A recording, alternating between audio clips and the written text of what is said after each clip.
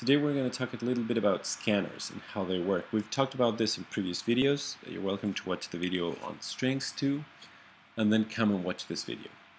To use my scanner, I'm going to import my Java util scanner, and I've created the all of the wrapper classes, all of the wrapper code for it, right? So this and this.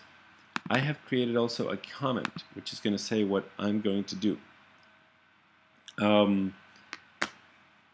And then let's go to scanners. First I import Java util scanner so I can use a scanner object.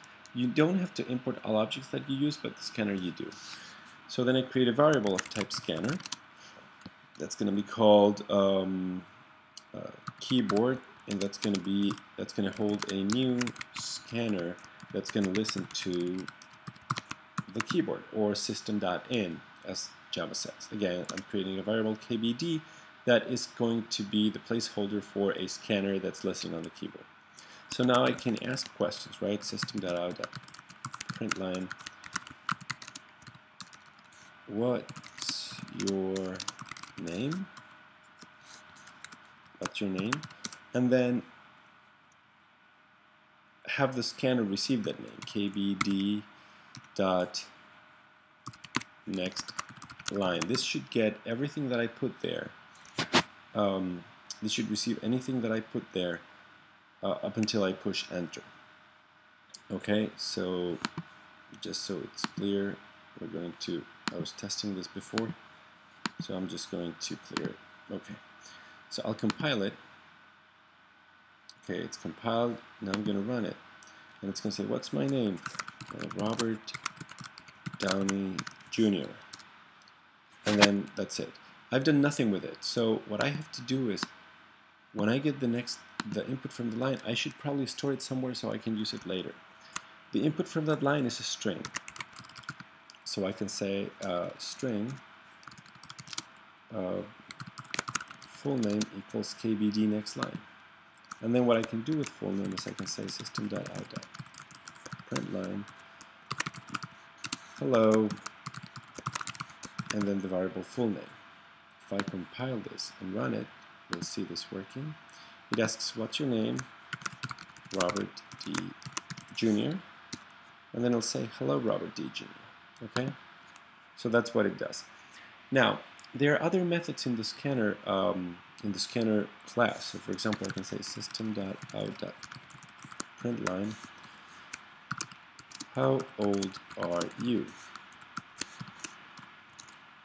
And then we'll have the scanner, we'll have a string, right, receive age. It's going to be kbd dot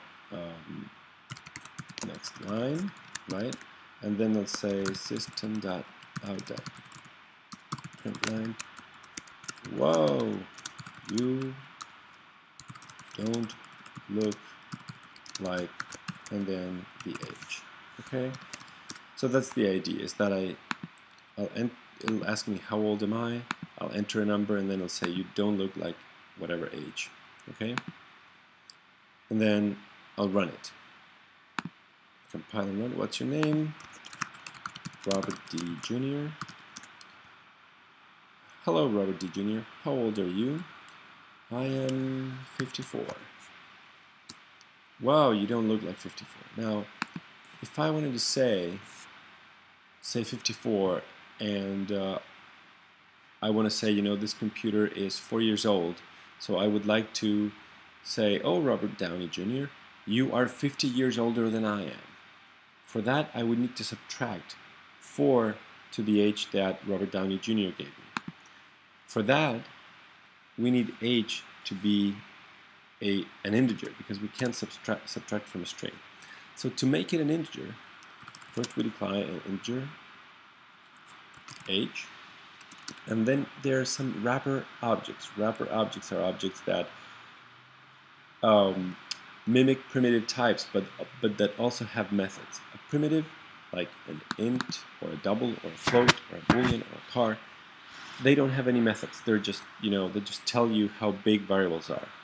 Wrappers, on the other hand, they can store these values and they can do stuff with them, or they can transform, say for example, a string into a double or into an integer, and that's what we're going to do. So the wrapper for the integer object is capital I integer, okay? And then we're going to say parse int and then h. What this does is it's going to take a string and it's going to make it into an integer, so then we can put it in h. And then we can change our message to say, wow, you are, we'll have another integer, h difference, it's going to be h minus 4, right, because the computer is 4. So then we'll say, wow, you are h difference, okay? Let's compile it and run it. Whoops, I'm sorry, cancel. Oops, sorry, not h. There's two ages here. The problem here originates because there are two ages. H int. Okay, and this is h int. Okay, let's compile it. I still have one error. H-diff, not difference. H-diff, that's what I called it here. Alright, compile it, run it. What's your name? Robert D. Jr. Hello, Robert D. Jr. How old are you? I am 67. Wow, you are 63.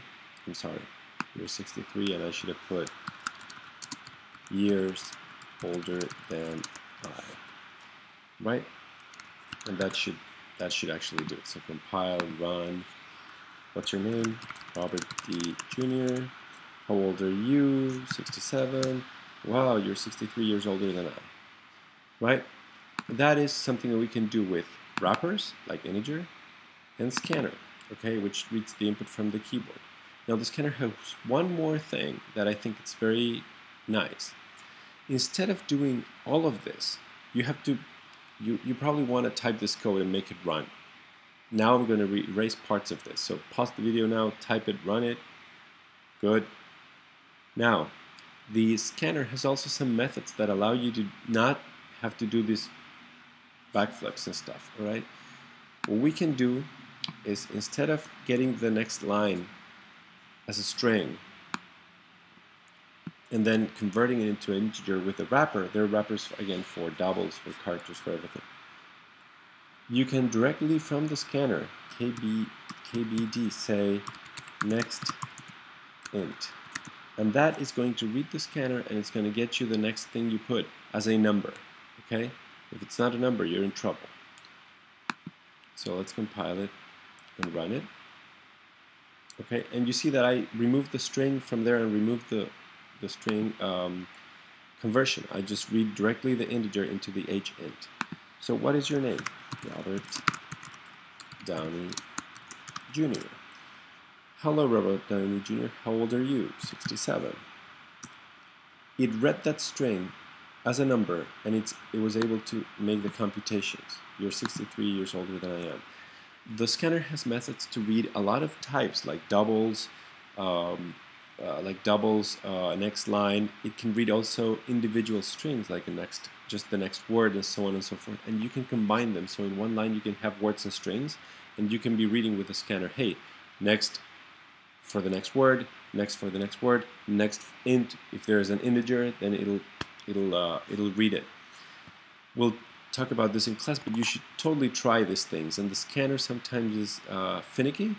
We should try and use it a lot. Read integers, read doubles, read next line, also read next, and combine these things and see what happens. If you have any questions, ask me.